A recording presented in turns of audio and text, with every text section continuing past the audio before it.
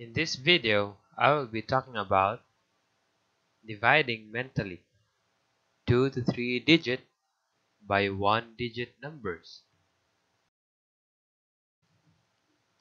So let's have an example.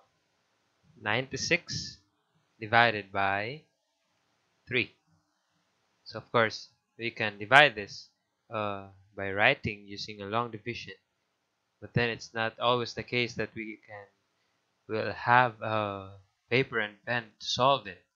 And so we have to learn how to mentally divide this number.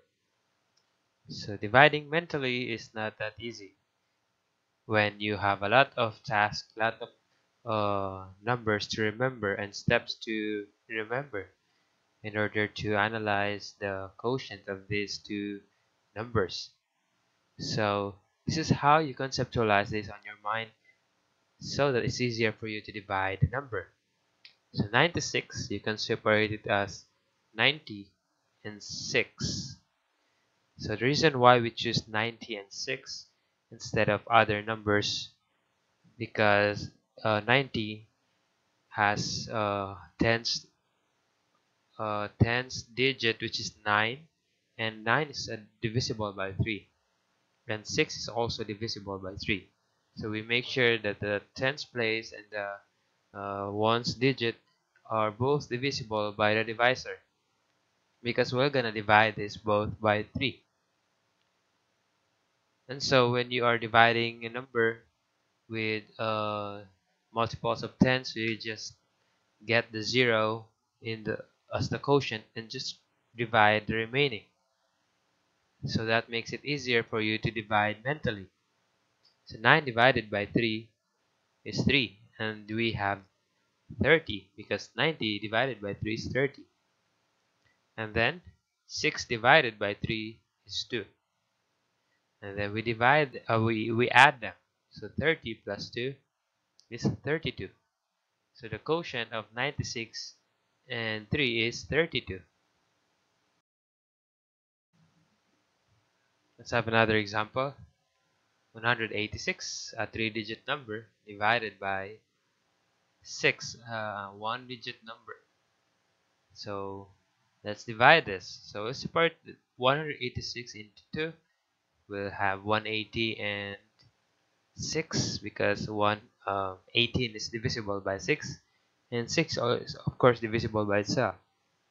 So let's divide by 6 both, and so we put down the 0 and divide the remaining. 18 divided by 6 is 3.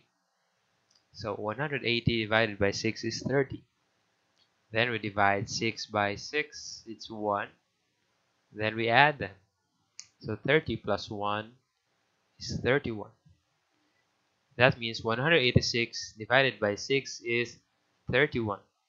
So this is quite easier to analyze on our mind compared to just simply dividing the whole thing by 6.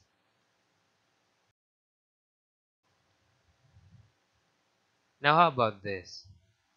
95 divided by 5. And so if we separate 95 into 90 plus 5, and then we divide both by 5, so here's the result. So we're gonna put the 0 in the quotient, and then we have a problem with 9 divided by 5. So we cannot just simply divide it unless you divide the whole thing 90 by 5, and it takes uh, harder to solve when you just put it on your mind. Unlike for 5 divided by 5, of course you can divide it, it's 1, but you will have a problem with 9 divided by 5.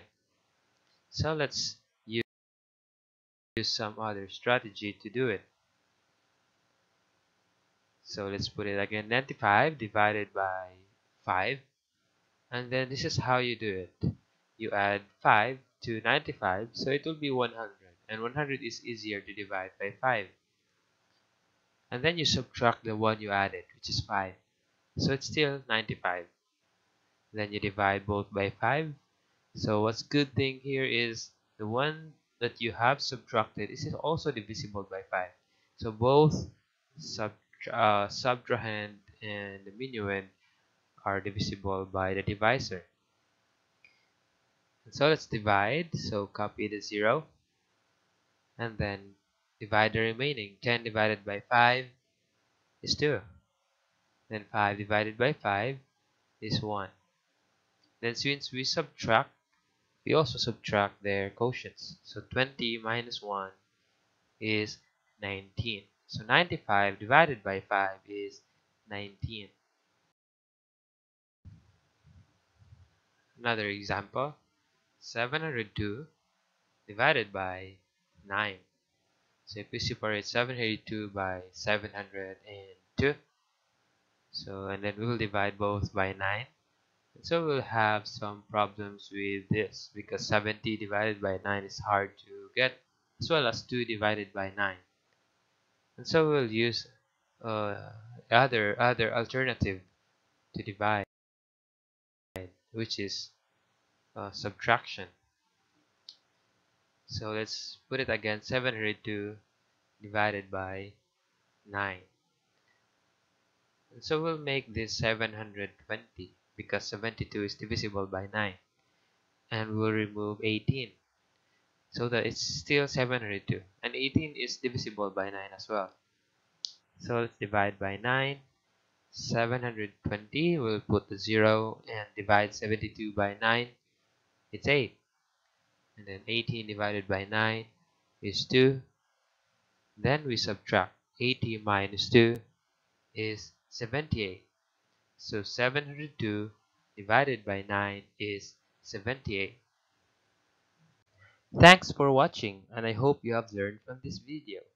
Please support my channel by pressing the subscribe button. And also, write the math topics you want to learn in the comment section.